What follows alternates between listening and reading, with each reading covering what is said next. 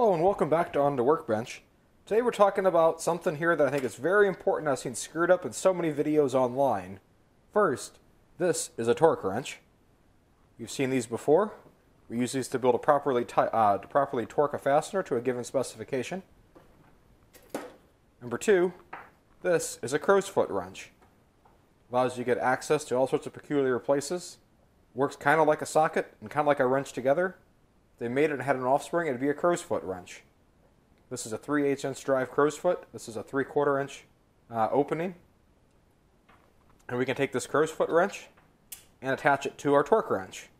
And so now we can use this to be able to torque bolts to a torque specification that a typical socket would not be able to do.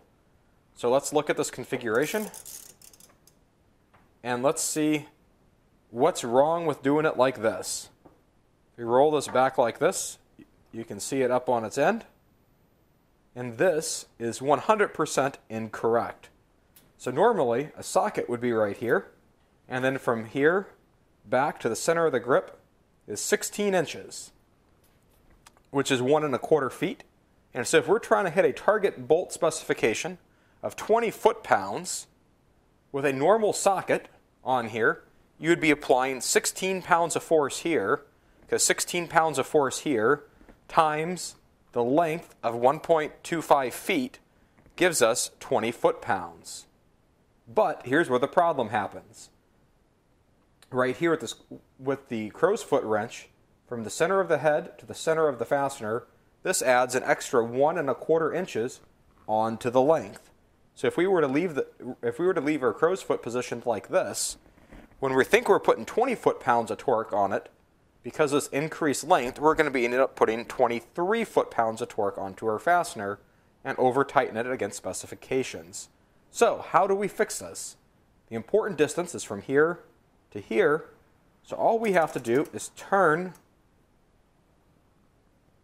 our Crowfoot wrench just like that 90 degrees.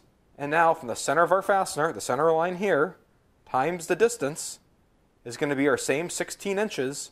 And we'll be just fine with our torque spec, and we'll get whatever we have our wrench set to. And just for my example here, I was talking 20 foot-pounds. So all we have to do is turn this 90 degrees. It's a simple case of statics for those of you that have taken engineering classes.